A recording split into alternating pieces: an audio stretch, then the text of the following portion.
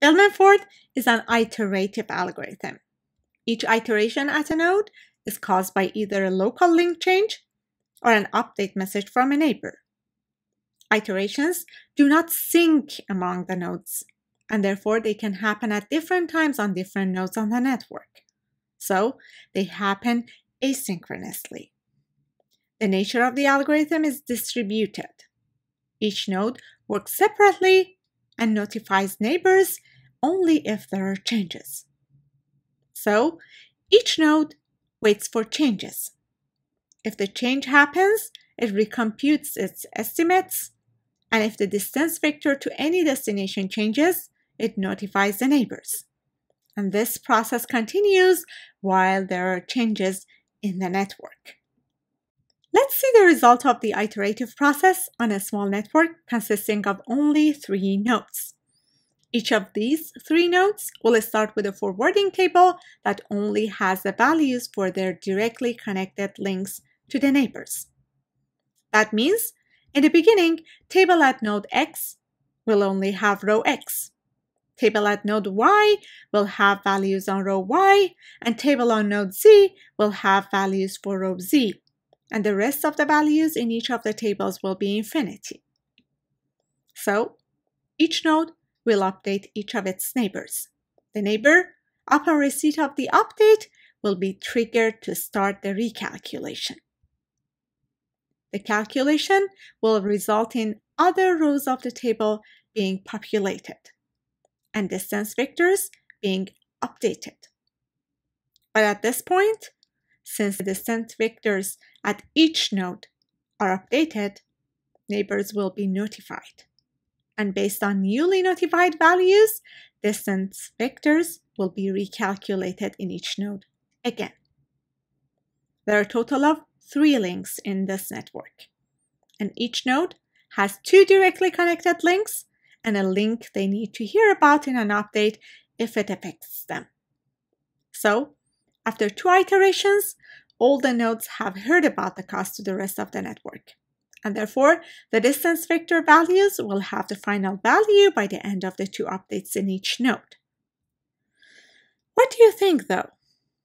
Will there be any other update after the 3rd column of forwarding tables shown in this figure?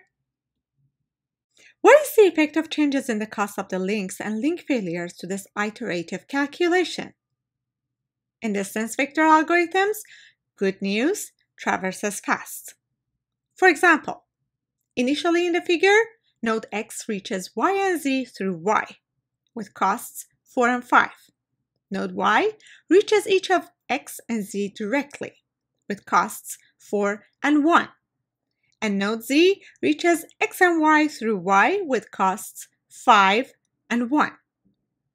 If the cost of the link between X and Y decreases to 1, X and Y will know about this, and in the next iteration, Z will hear about it and will update its cost to reach X using node Y, updating its calculation from 5 to 2 and sending its new calculation to its neighbors.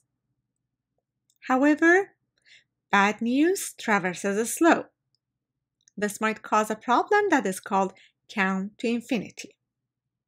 For example, if the same value changes from 4 to 60, node Y, receiving this news and having the path costs from X and Z, receives the path cost from Z to X as 5.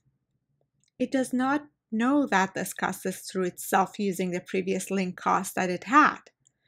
This is because no information other than the cost value is exchanged. Therefore, it updates its forwarding table to include that for reaching node X, it needs to go through node Z. And the cost is 6, which is 1, which was the cost of link to Z, plus the cost of reaching X from Z, which was 5. In the next iteration, Z receives this update and updates its cost to X to 7 through Y. In the next update, similarly, Y updates it to reaching X through Z with cost 8. And this continues until the path cost becomes more than 50, in which case the switch to choosing the direct link between Z and X happens.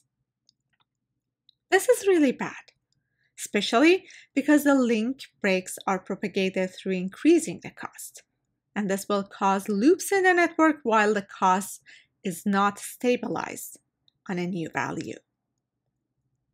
One solution to this problem is poisoned reverse, which means that when a node path to another node is through a neighbor, the distance to that node to the neighbor is announced as infinity.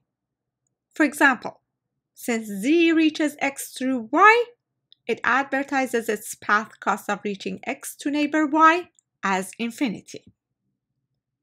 Will this completely solve the count to infinity problem? No.